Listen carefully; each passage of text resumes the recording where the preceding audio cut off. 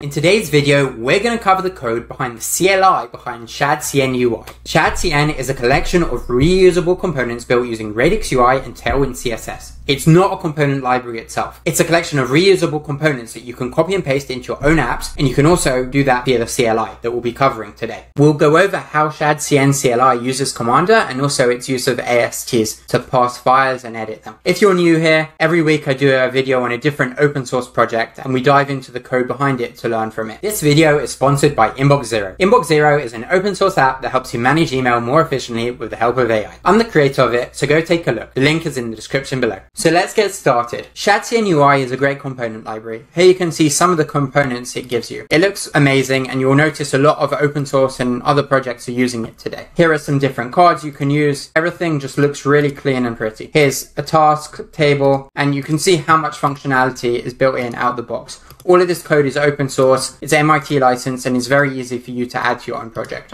Taking a look at components, you can see how to get started with Shadcn. But to add an accordion to your project, all you do is run npx Shadcn UI latest add accordion, and you'll have an accordion added to your project. And this is what the accordion looks like. I'm going to go and add the accordion to my own project. So let's copy the pnpm script. I'm going to paste it in and we're going to go and add the accordion. The script is finished and we can take a look at this file and we'll see that the accordion has been added. Now, what's different to this to a normal package component library that you might be used to is that a regular component library, you'd go and import the component from the package. Here, what's happening, we're not importing the component from the package, we're adding it directly to the project. Why does this matter? Because if I want to go and change the accordion item, it's very easy to do. I just change the classes, it's regular React, it's part of my project. I have full control over it. So let's say I want to do border green, I can do that over here. If we now want to use this accordion in our project, let's go back to the documentation and see how it's used. The usage is as follows, so let's copy and paste this in. I'm going to add the imports to the top, and I'm going to add the component into my page. And there we have it. So let's open up localhost 3000 and here we can see we have our component ready. Now the spacing is just on my end. We would obviously add some margin, it would look better. And here are some other components I added. For example, here's a calendar picker and here's a button that comes with Shadcn. Now that we've covered the components, let's dive into the CLI and how it works behind the scenes. We've already covered one command. To add an accordion, we ran the CLI script. But to get started, the first command you run is actually the init script. Here I've run the init script and it's asking me a few questions. So one, do I want to use TypeScript or not? So yes. What style do I want?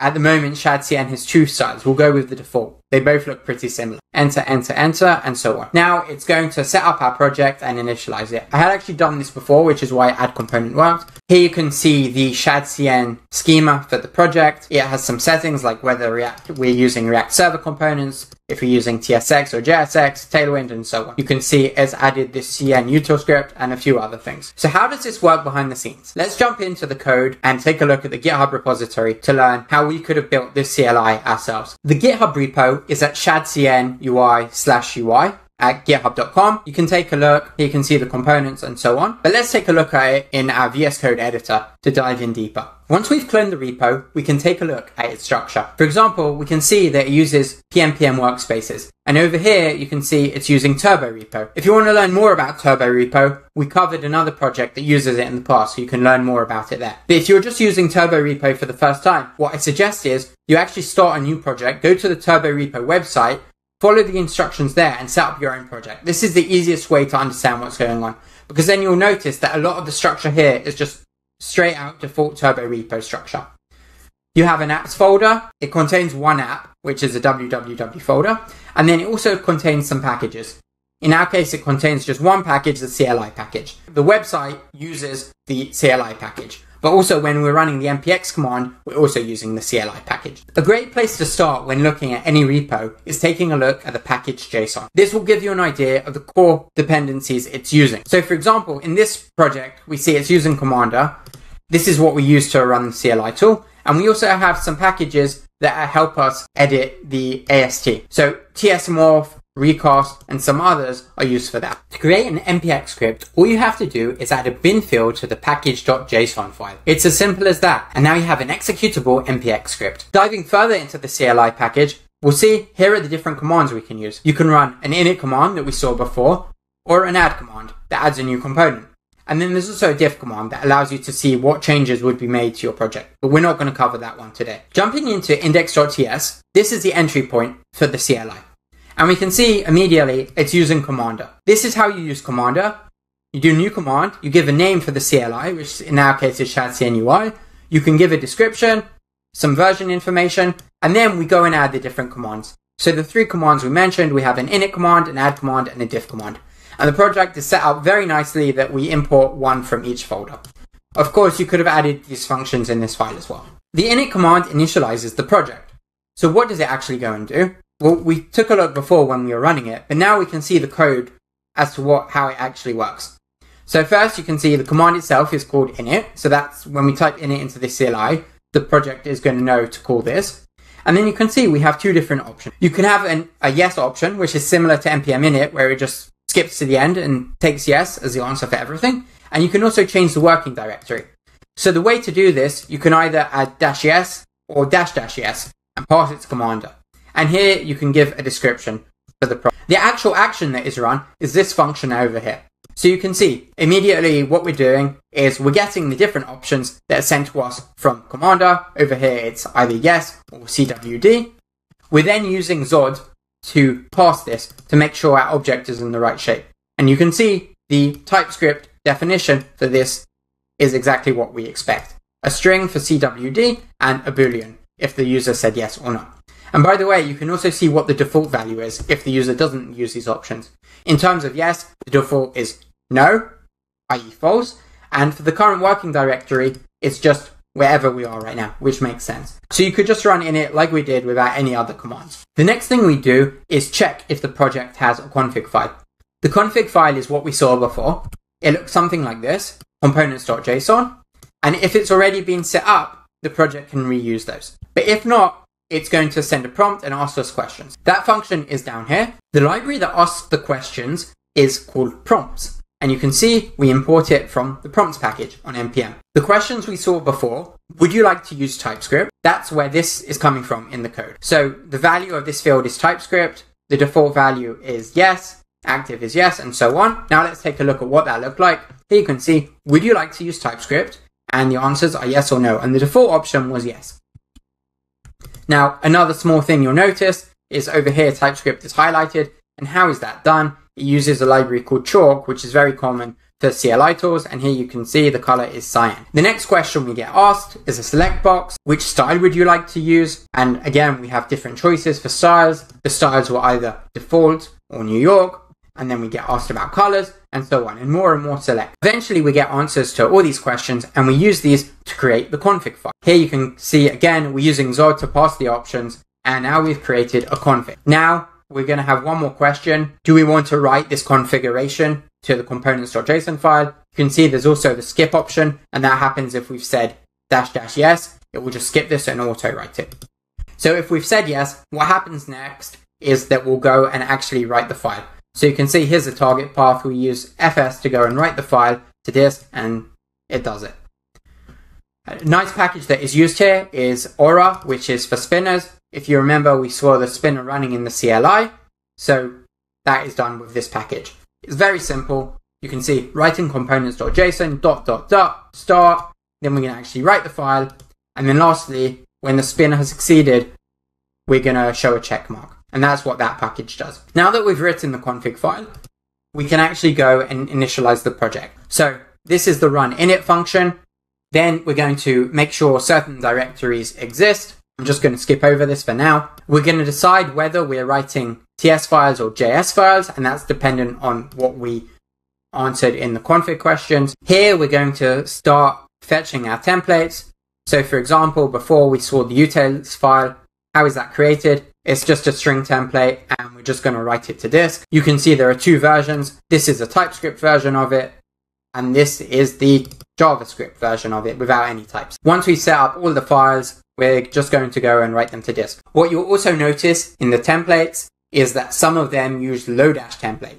So for example, this is for the Tailwind config file, and you'll see there's an extension parameter or variable. And over here, this could either be TS or TSX.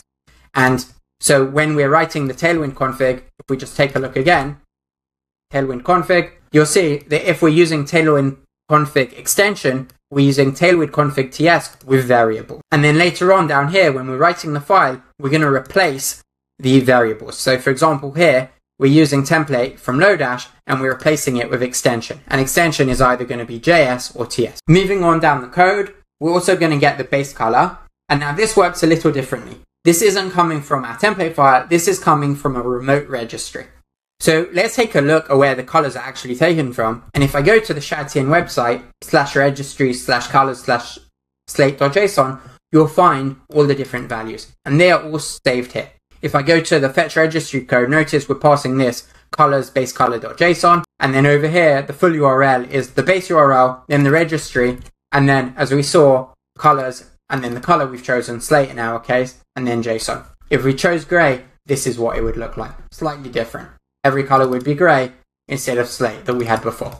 Now that we have all our different pieces, whether it was taken from the CLI locally or from the remote registry, we can go and write it to disk. And once we've done that, we show again the spinner.succeed. And the spinner's done. The last thing we're going to do is install the npm packages. So what we need to decide is, 1, let's run our spinner again. 2, get the package manager. And this is interesting. This uses a package called anfu.ni. So what anfu.ni does is it detects from our project what package manager we're using. Are we using npm, bun, pnpm, or yarn? You can actually use this not even from the CLI. I'll show you what this looks like. Here you can see the package on npm, and you can see the way to use it is just run ni on your project, and then it will run the relevant command. So you might not know if the project is using bun or yarn or whatever. It doesn't matter. Just run ni, and that will figure out the right command to run. And this is helpful for our project, so we don't have to write logic to decide is this a bun or an npm project. It will just run the install command based on what it's figured out, looking whether we have a package lock, a yarn lock, and so on. So now we have the package manager. What we're going to do is install the different dependencies we need. You can see here, if we're using the New York style, we're actually going to use Radix UI React icons. And if we're using the default style, we're going to use Lucide React for the icons. The project dependencies we're using, we can take a look. We're using Tailwind CSS Animate, CLSX, and some other packages, CVA. And then when we actually go and run the command to install the packages, that's what happens over here. So exec-a is used to do that. Run the package manager, so that would be something like bun or npm here. Then we're going to add the dependencies. Now it will either be install or add. So if we're using npm, we'll run npm. Install, if we're using yarn, we'll run yarn add. And then we'll go and install all the dependencies that we want. Finally, we'll install it in the working directory that the user has given us. And by default, that's just the folder you're running the CLI from. And that's that. We can show the success spinner. And now we've initialized the project, created lots of different files, and we're ready to start using it. Jumping back, remember we have 3 different commands. Till now, we've just taken a look at the init command. Now let's take a look at the add command. Add starts off in a similar way to the init command. First, we have a schema that gives us our different options. Here we have our Commander.js add command, and here you can see the different options that we have. Here again is the logic for the command. So let's quickly run through this. First, we're going to pass through all our options using Zod. We're going to get our registry index. The registry index looks like this. Again, it's hosted on the Shadcn website. It's remote. It's part of this project, but it's in a different part. It's part of the website, and we're going to fetch it remotely instead of from the JavaScript code. It contains all the different components that we can make use of. Here you can see the component accordion that we installed before, and you can see its different dependencies. It depends on Radix UI React accordion. Something I didn't mention before is that Shadcn relies on Radix UI. Radix UI is a component library. So for example, here, if you just want to use the core of it, just use Radix UI. But if you want the Shadcn styling that's built on top, then use Shadcn. And you can see the different files we need to install, UI accordion.tsx, and you can see the type of the file, which is a UI file. And just jumping into how we fetch from the registry, again, we're doing fetch registry. We're sending the array of just one item, which is index.json, and we fetch that from the remote server. Then we pass it with Zod. Now that we've done the initial setup, we're going to check with the user which components they want to add. Now you have an option to just install all of them in one go, and then we'll just go through the entire registry and install everything. Or we could have passed components through the command line, and that's what we did before. The third option is actually just running add without any options after it, and then we'll be prompted to choose which components we want to add. So let's test that out. We'll run add, and here you can see the select component. So we could add accordion as we did before, we can add alert, and so on. And we keep selecting things, or we can toggle them all with A. So I've just gone and added the alert, and it's done. And here you can see the alert has been added to my project. The next part of the code, we check whether anything's been selected or not. If not, we'll just exit. There's an error. The next step is to resolve the tree of dependencies. So this is easiest to explain if we take a look at the index.json file. Here, for example, you'll see the calendar component. It makes use of the button. So even if we haven't installed button, we'll need to install it when we're installing the calendar. And here you can see it has registry dependencies and button. So when we install button, it will actually create two files for us, both calendar and button. So how does that work? We take a look at the registry index, we take a look at our selected components, and we're going to resolve the tree.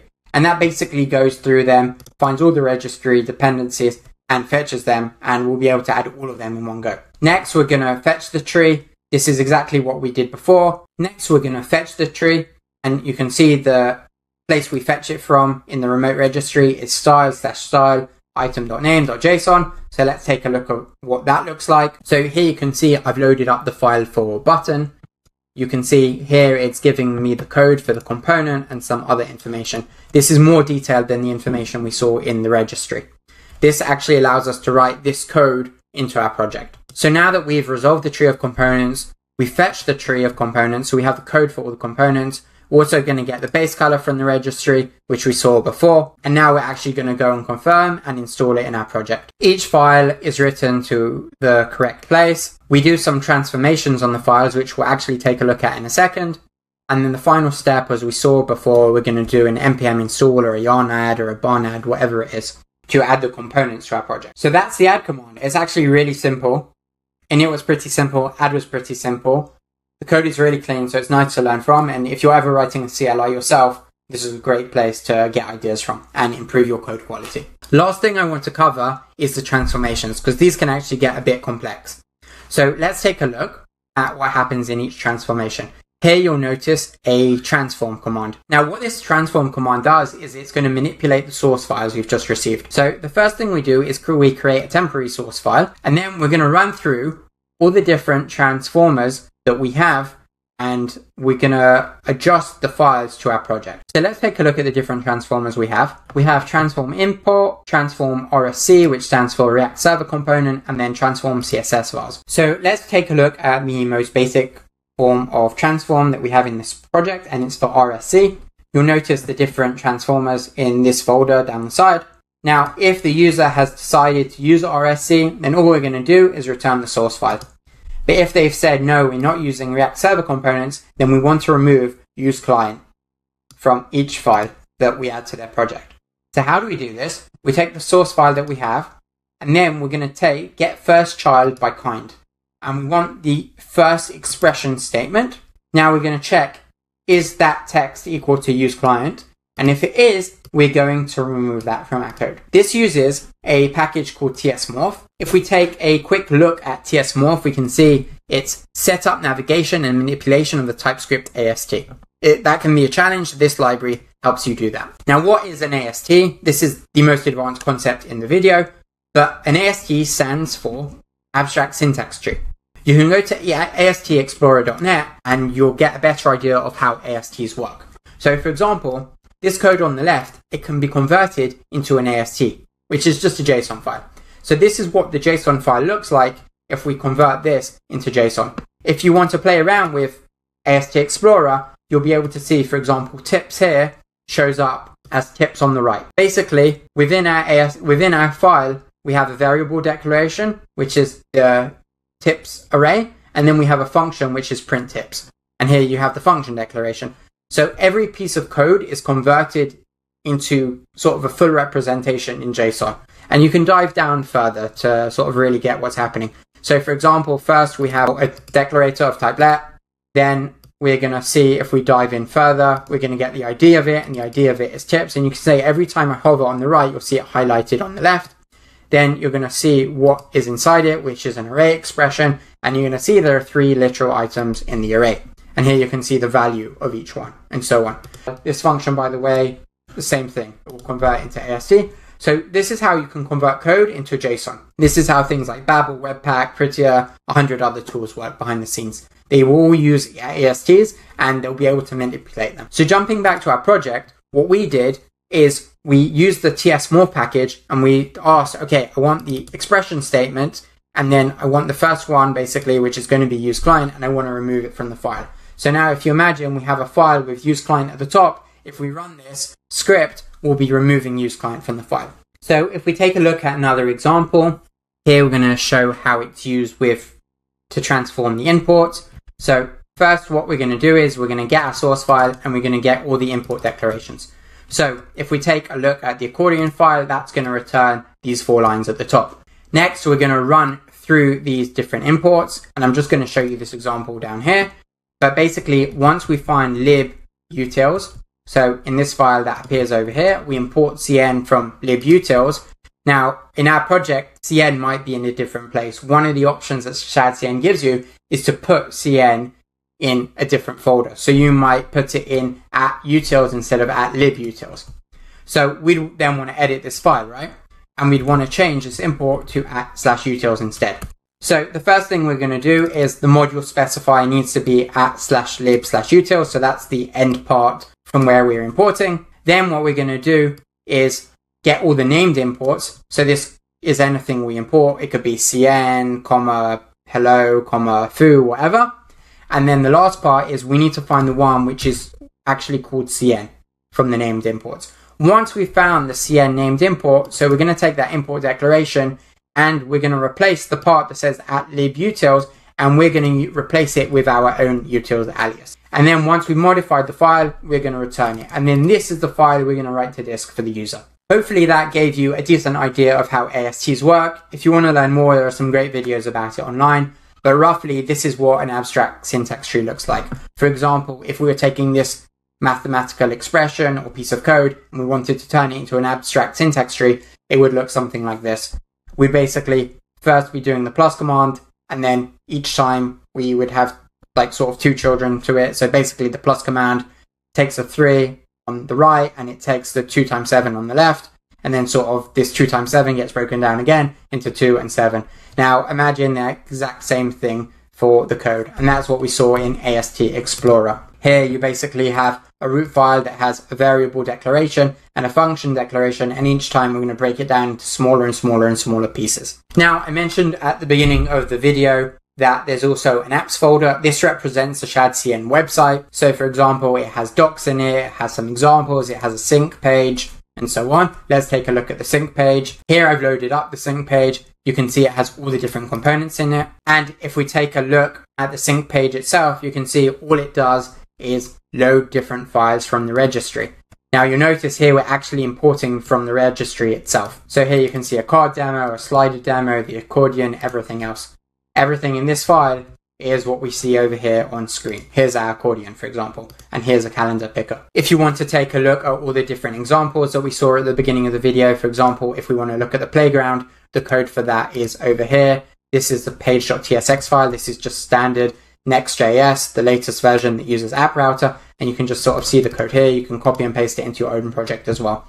What's different here about these examples is it's built on more complex components. So for example, code viewer will take a dialog. It will take lots of different pieces and put them together to create a full project. So here you can see again, we're importing directly from the registry. And if you want to see what that looks like in the UI, once it's rendered to screen, it's all over here. Here you can see a drop down, for example. The very last thing I want to show you here is the registry itself. You'll find the registry in the apps www folder. Let's take a look at the registry. We'll see the default and so on. And here you can see the accordion file that we found before. So what is being sent back to us from the registry is this file. This file can be imported within the www project, which is the website, and it can also be sent to the CLI for the CLI to add to our own project. Hope you enjoyed the video. We covered quite a lot here. Let me know what you think. Remember to subscribe. Every week I cover a different open source project. This was covering a CLI, but in the past I've covered like sort of real full stack apps, and we're going to cover more real full stack apps in the future. A lot of what I do is TypeScript apps, Next.js apps, Tailwind, React, and so on. Anyway, I hope you enjoyed. Subscribe until next time.